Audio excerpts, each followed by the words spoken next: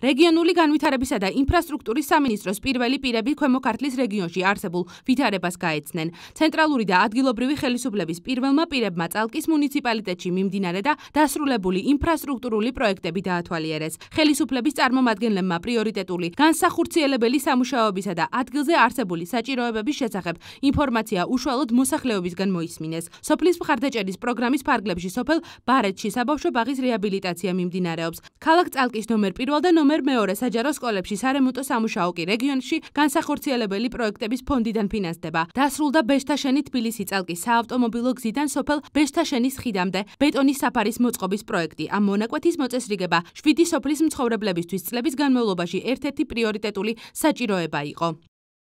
ძალიან საინტერესო შეხვედრები. ახლა ამჟამად დღეს ჩვენ ვიმყოფებით ქვემო ქართლში, კერძოდ წალკის მუნიციპალიტეტში.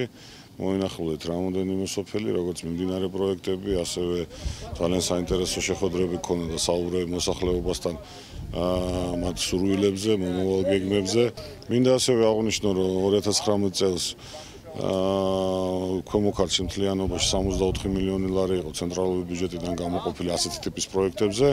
დაახლოებით 600 პროექტი ხორციელდება. სოფლის გაძლიერების მხარდაჭერის პროგრამით მოვინახულეთ ინფრასტრუქტურული პროექტი, საბავშვო ბაღი, ასევე ვნახეთ რეგიონული ფონდიდან დაფინანსებული სკოლების რეაბილიტაცია, საგზაო ინფრასტრუქტურა, რომელიც ძალიან მნიშვნელოვანი და ძალიან წარმატებული პროექტი გამოვიდა ბეშთაშენში, რომელიც აკავშირებს 7 სოფელს წალკასთან და თბილისთან. ზოგადად მიმოვიხილეთ საჭიროებები, რომ 2020 წლის გეგმებში ჩვენ ჩავდოთ ის პრიორიტეტები, რაც მოსახლეობას უპირველეს ყოვლისა აწუხებს.